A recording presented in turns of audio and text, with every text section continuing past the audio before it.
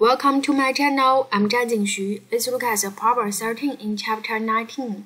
Chapter 19 is about heat. First law of thermodynamics. So there we can see we have the thermometers, right?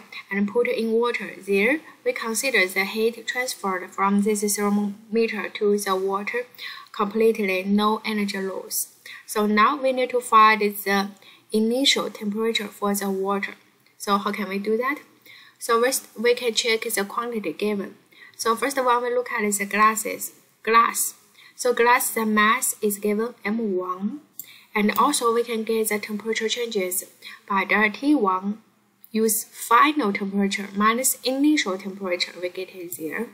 And check our textbook, you can find the specific heat for glass is C1, 0.2. Now we look at the water. For water, the quantity given is about volumes. It tells us it is 135 milliliter of water, so we convert the unit to meter cube. The next one we can think for water, right? Then we can write the temperature changes as a final temperature minus initial temperature. There we don't know the initial temperature for water, so this is a question ask you what was the original temperature of water? So we write the letter T to present it. So we can use the final temperature 39.2 minus T as the temperature changes for water. The next one we can check our textbook, get the specific heat for the water as C2, right? C2.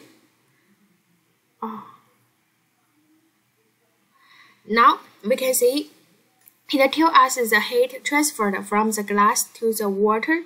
So that means the Q glasses is C1, M1, delta T1, no problem, Cm delta T, right? And the heat by the water is C2, M2, delta T2. So we look at the M2, this is the mass for the water. We can get it by using density times the volumes, V2, okay? And then it is 135 grams. Now we can see the energy is conserved, so we use the initial energy C1 M1 delta T1 equal to final energy C2 M2 delta T2.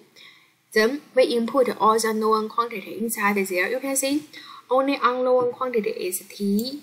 Solve this equation, you can get the T around 40 centigrade. Thank you.